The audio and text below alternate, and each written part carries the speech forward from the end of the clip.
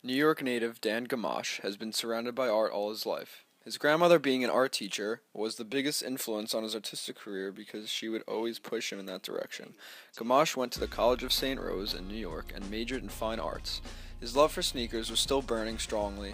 By 2004, he became dissatisfied with the colorways that major sneaker brands were coming out with and started experimenting on old beat-up shoes he had. His first creation was on his old beat-up Air Max 90s that he painted different shades of purple. His brand Mosh Custom Kicks was born. Over the years, Mosh was able to build his brand as well as bring some light to this once underground genre of art called sneaker customizing. Customizing kicks is a form of art because the artist that creates this piece takes a shoe, either an all-white shoe or another shoe that has few colors they want to keep, and paints and dyes a new color scheme or design on it. Each shoe follows a specific theme that they want to portray. For example, there was a Jordan 5 that was turned into a Corona Extra advertisement, a LeBron X that was designed with a matching crate for storage and portraying the theme of Iron Man designed specifically for LeBron James himself, and a Jordan 2011 that was designed to portray green smoke for the blockbuster movie Paranorman. The details on the shoe are extravagant. The owner generally won't wear them because of the fragility of the paint. However, if they wanted to show them off, they could definitely wear them a few times every now and then. Most collectors, however, like to keep all their shoes dead stock, which means never worn and in original box, so most won't ever wear them, just admire their beauty. His work, along with other popular work, is often displayed at large sneaker conventions that are all around the nation. One example is SneakerCon, which takes place annually in New York City and other major cities. These conventions are very popular for collectors to go and buy shoes of all kinds that they cannot get anywhere else. There are rare shoes as well as custom kicks like Mosh's. Other places that display shoes include mom and pop shops of limited athletic wear that are countless around the world.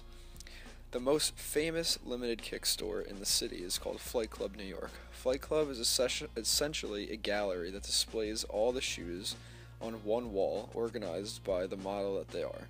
And they line them up in a way that all the shoes run across one wall so you can see them all at once. Collectors come to buy the shoes that they couldn't get at retail, but still have the desire to own them at any cost. Mosh and Mosh Custom Kicks, and you're watching SneakerWatch.com.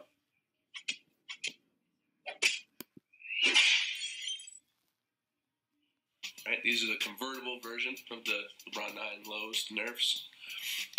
What I ended up doing was the original Nerfs, it wasn't so pearlescent, it wasn't such a different color changing sheen to it, because I didn't know how to paint it. So it was like the first pair was like kind of like the guinea pig. So it was mostly just like a dark blue. So when I saw people doing the not knockoffs, but their own versions of it, I saw that they were just like just a bland blue. So I tried to really replicate how the blue was on the KD. So I used some pearlescent paints and some different kind of things to make it change, so it just kind of shifts from purple to blue, like how the actual KD was. So these are the unders. Basically, all I did was I used the Dunkman as a base shoe, and like I was saying before, I inverted the colors of the regular Nerf. So generally, this purple was in the front, and this was backwards. Oh yeah, there we go, even better. So that's how it goes. So everything kind of got flipped on its head a little bit. The different colors just slipping around. Dunkman, I think, was a perfect base, obviously, with the green bottom, all that good stuff. And then everything that was, green went from infrared, as you can see, with the laces and all that good stuff.